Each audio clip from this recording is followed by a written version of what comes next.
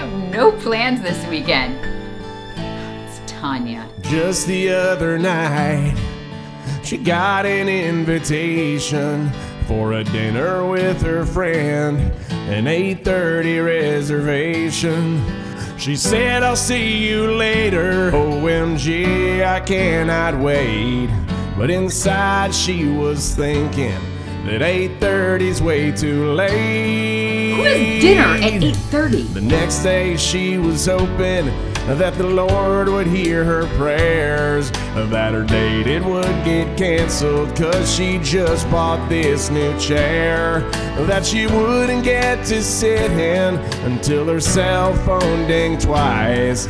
Now her friend can't go cause her kids all have lice. Isn't that fantastic? We can't go. Sometimes she thanks God for those canceled plans.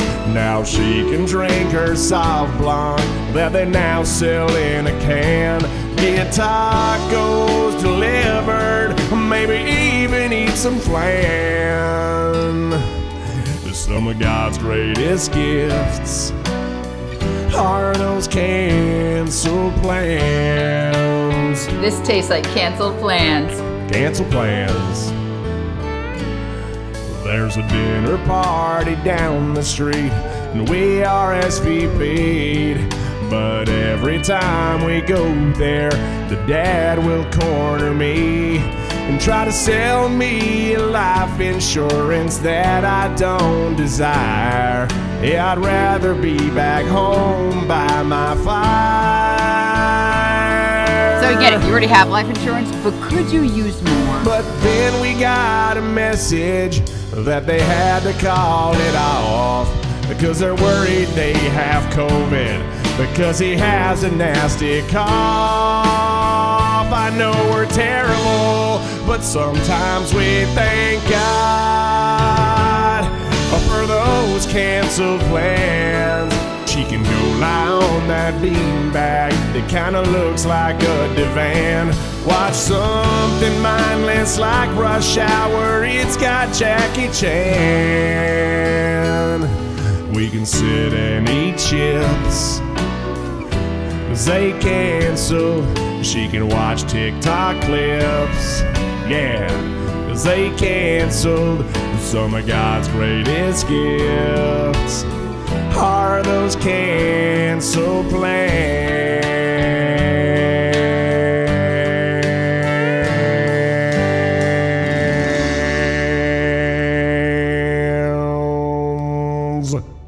Is there a more magical feeling than having plans canceled? So you get credit because you made the plans. So socially, you're like, check the box. I tried, right?